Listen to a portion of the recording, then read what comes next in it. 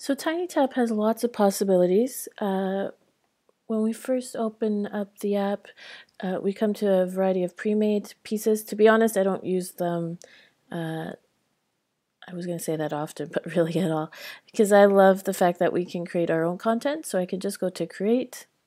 I have a nice blank screen, and you can see on the bottom we have a toolbar, so we have a lot of options to draw our own pieces, to bring our own collection of items in, but we also have the option to search the web and to bring in our own pictures.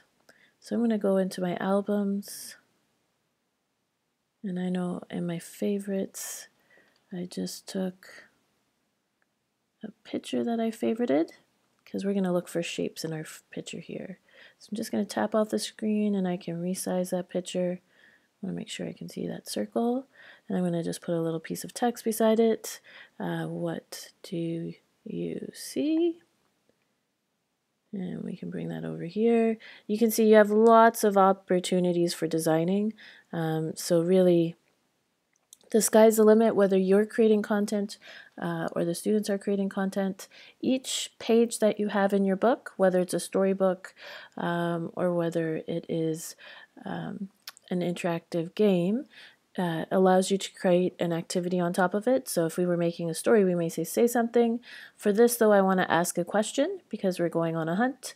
So we're actually going to read, I spy a red do not enter sign.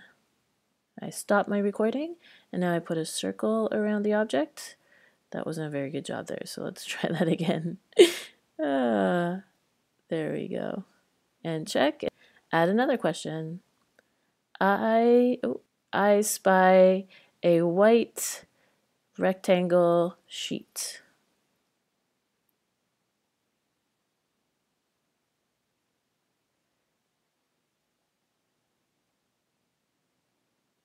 I spy green rectangles on the window.